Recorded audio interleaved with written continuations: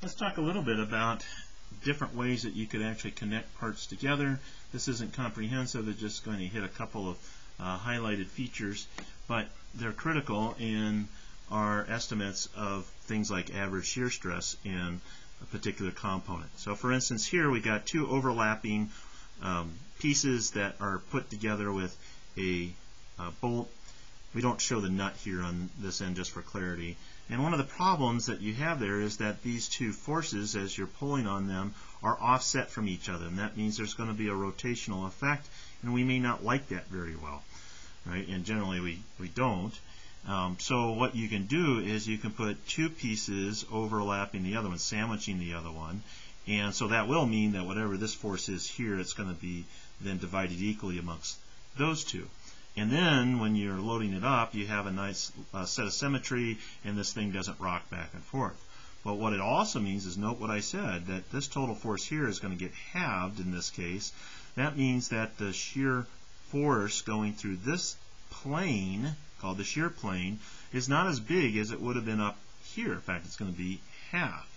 Right? And the more layers that you put in here, the more planes that you have, then the more reduced the overall effect is going to be. Right? And so that's a good thing. You just, when you do the analysis, you got to keep track of all those little bits and pieces about how many shear planes you've got, because it's going to reduce how much shear force is going through the one little micro component of the device. Here's another case of a situation like this. Right?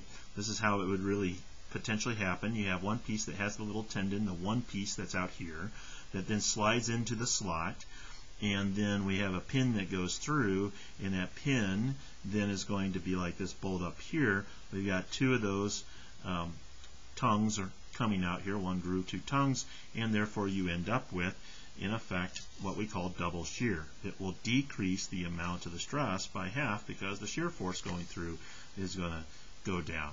Right? And you can also do that by increasing the number of bolts or pins you have as well. There's a lot of different ways you can design that connection.